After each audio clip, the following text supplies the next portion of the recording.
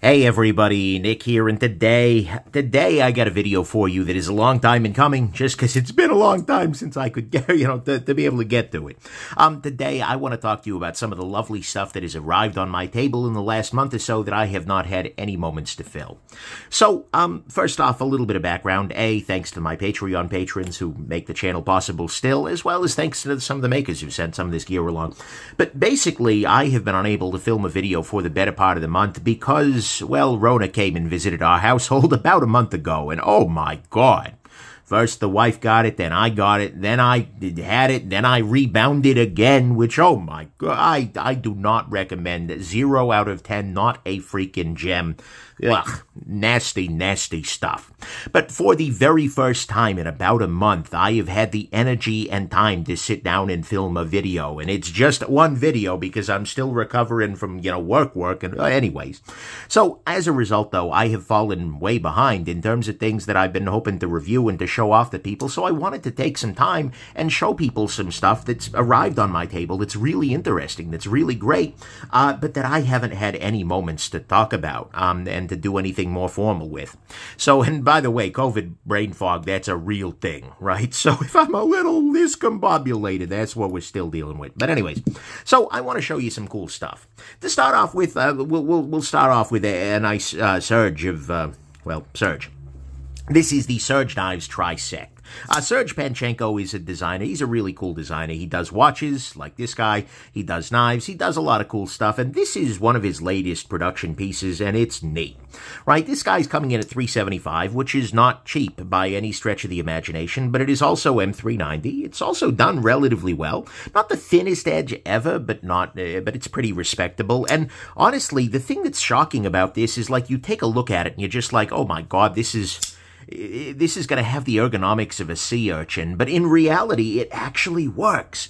And it's kind of bizarre, right? This hollow here is a little bit weird, but it makes for amazing lock bar access. This is a knife that is actually quite nice in the hand. And I did not expect to say that. It is a big, big knife. It is a beefy boy. I'll throw this guy up next to the PM2 here.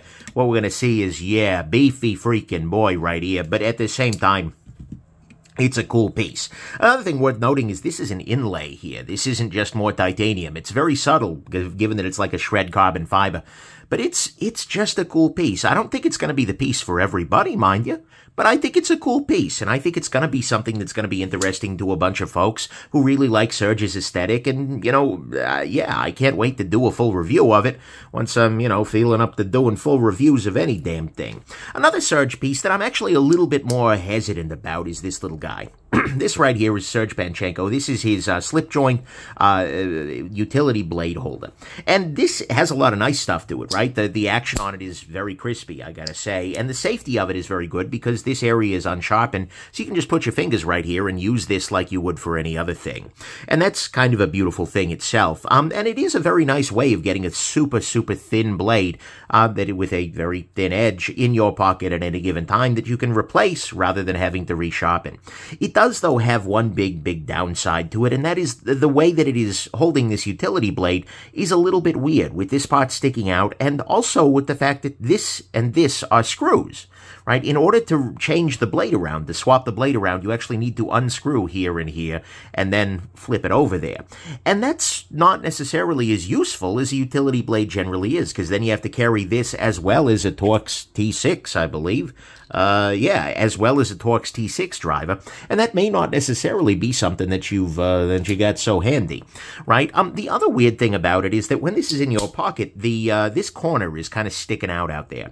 And Serge actually showed me that you can kind of round that off, and yeah, of course you can. With a sharpening stone, you can do that. But the problem is, once you do that, then the blade won't be reversible anymore. You can't stick it inside there, so that's kind of awkward too, right? So it's kind of a cool piece, and I can see somebody who really wants this really thin blade with a whole bunch of plunge, which is why, this is actually relatively thin even in the part holding the blade.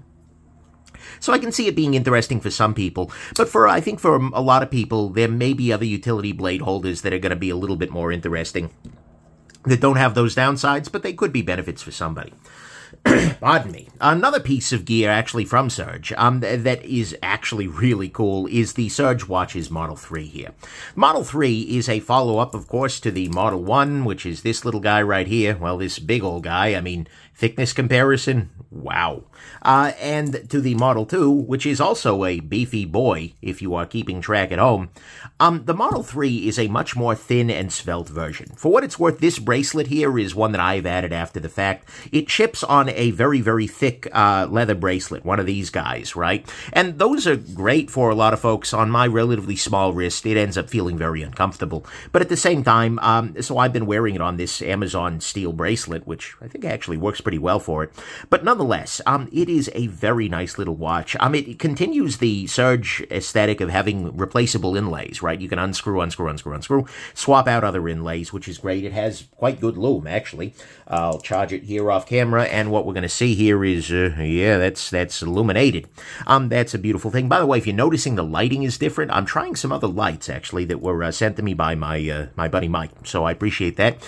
And let me know in the comments what you think of the lighting, if it was better, worse, or indifferent. Curious. But anyways, so I am been a big fan of this watch, right? It is absolutely not cheap, and it is absolutely an aesthetic, right? There are a lot of folks who are going to find this not to their taste, but for me, it actually works quite well. I like it a lot. And it's been sharing some wrist time. It's been getting some substantial carry along with this guy, actually. This is the Greg Stevens design. This is the GSM 5, and this is the bronze one. I mentioned this in my Gear of the Year video. This is yeah, I'm keeping this. This is a really good piece, right? It adds something a little different in my collection. The lume on it is absolutely wild, and you know, it's a solid piece, and it's just a nice minimalist but also kind of cool thing. And again, I'm wearing this on a Nick Manke hook strap. I kind of wish I had one that had the bronze hardware, but that's what fits my wrist a little better, right? The original strap, although it has nice bronze to it, is again super thick leather, not my scene. But anyways, so there's that. And actually, one more watch while we're at it. This is a weird one. This is a watch from BRS, like Blade Runner Systems, like the Bally people, right? And it originally comes on a bracelet. The bracelet, I'm going to come out and just say, is hot garbage.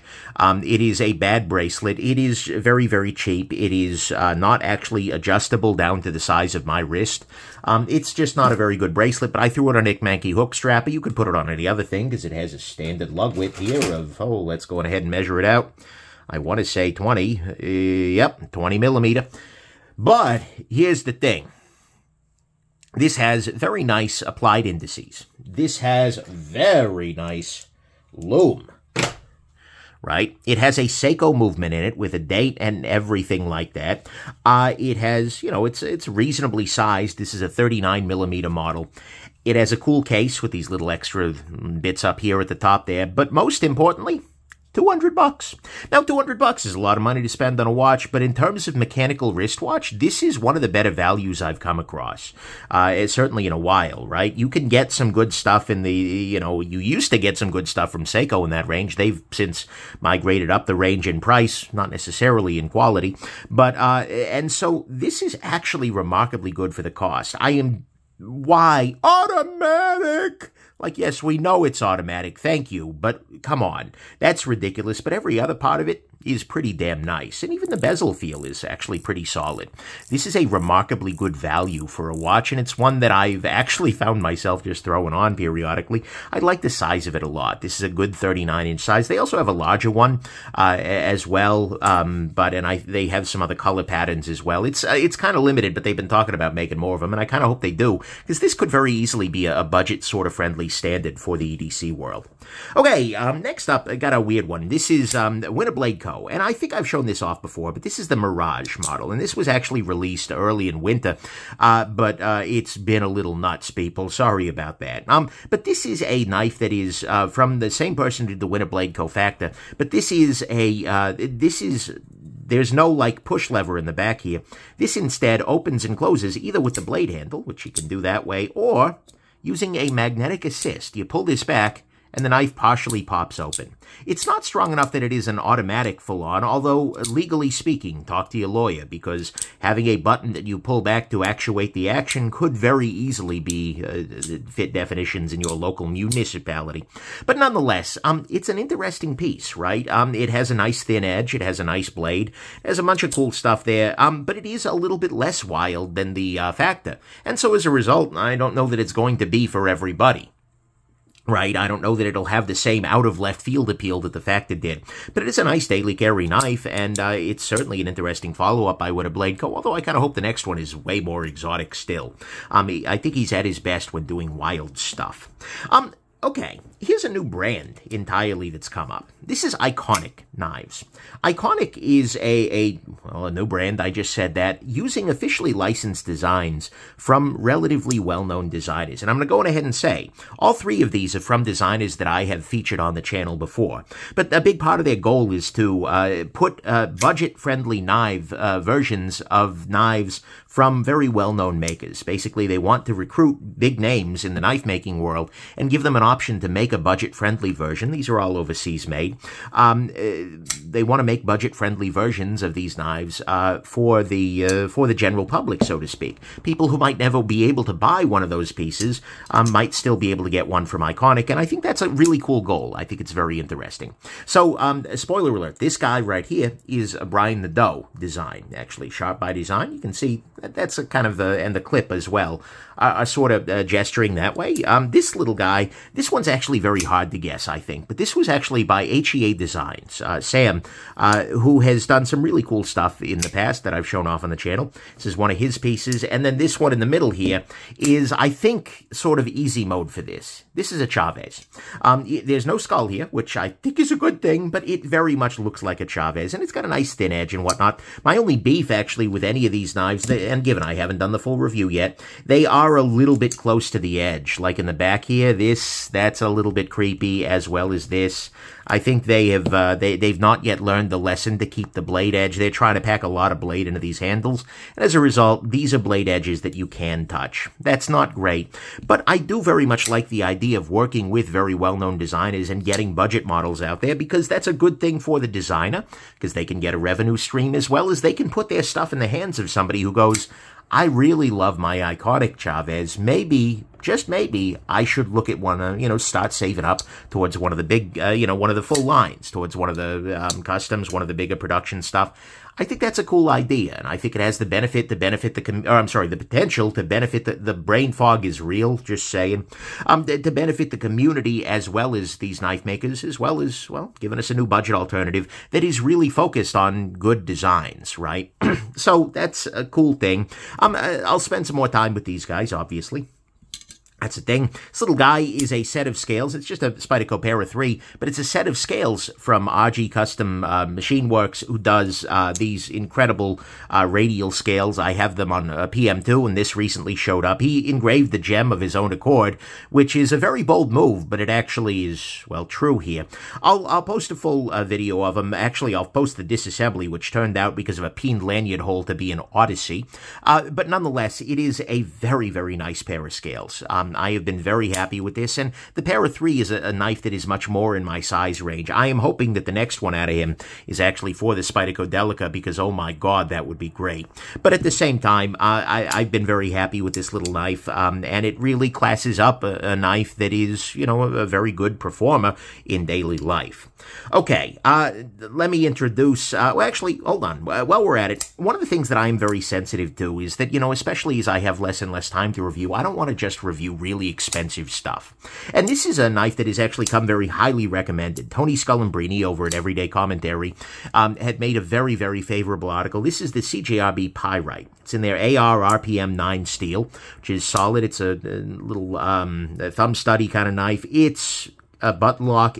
It's really good.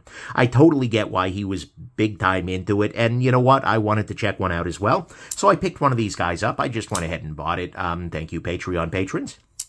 trying to kind of reduce a little bit some of the reliance on manufacturer-sent goods, just because, you know, why not, right? That seems maybe like the best choice.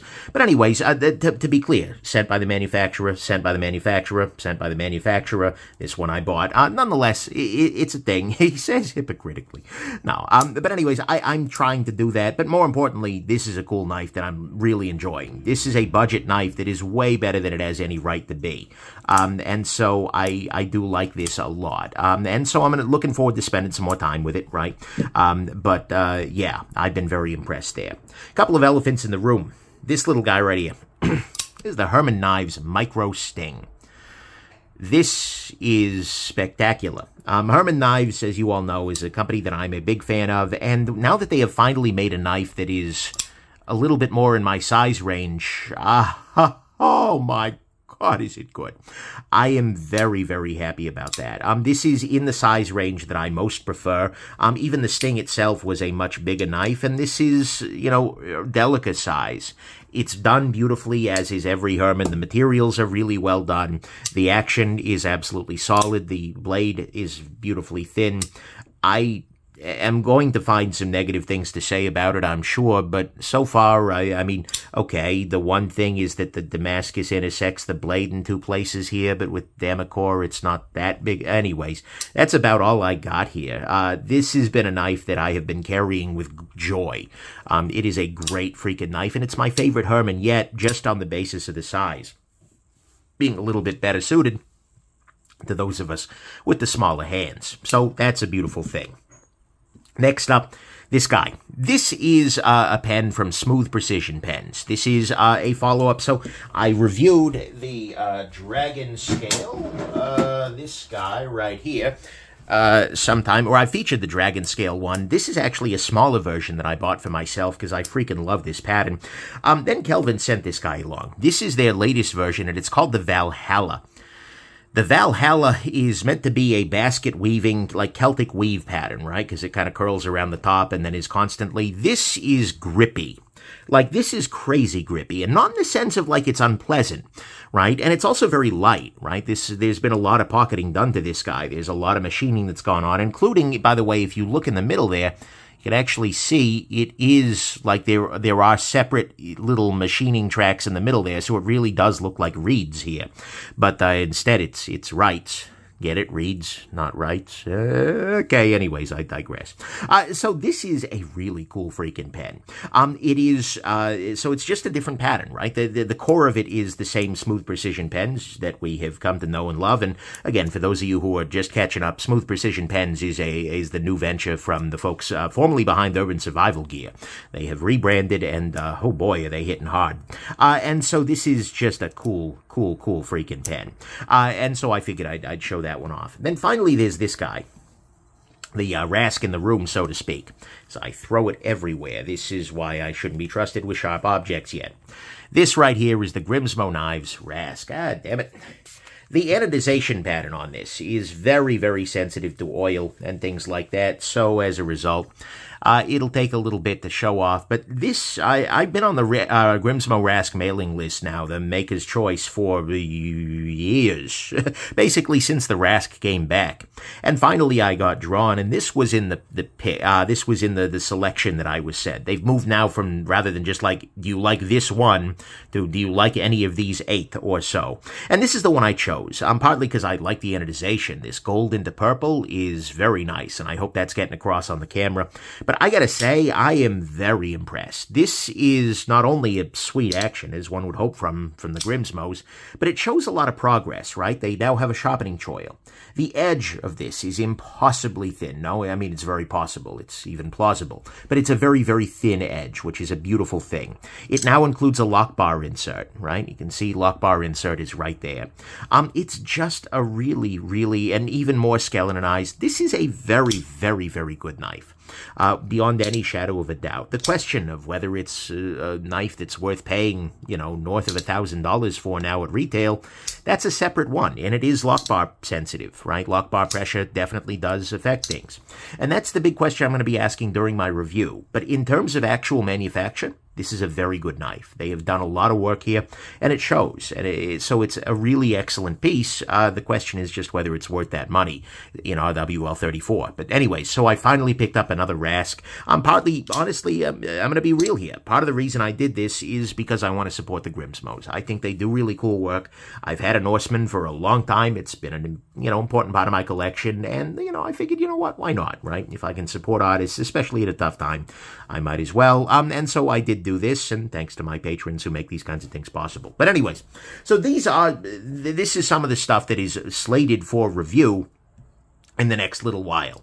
And it ranges from the budget to the bougie. It ranges from, pens to watches to every other kind of thing. I have been way behind. I'm hoping to catch up at some point in time, but I'm also trying to be kind to myself because that was a lot. But nonetheless, I hope you understand and appreciate. I'll keep throwing some stuff from the backlog, and hopefully I'll be able to get back into a rhythm here.